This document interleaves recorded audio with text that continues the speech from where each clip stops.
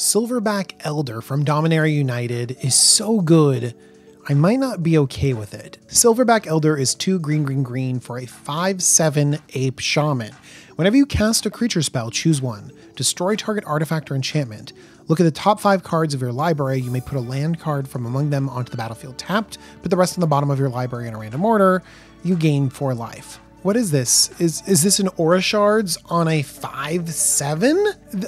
The destroying an artifact or enchantment is insane. You just cast this in a couple elves and suddenly you're truly impacting the battlefield. I mean, just imagine too about going big on mana. Just keep playing some more creatures, get more lands in the battlefield. It's giving me some flashbacks to bad Chulane decks. I guess I have to start running more single target removal? Probably should be doing that anyways, so thanks for the nudge in the right direction, Wizards.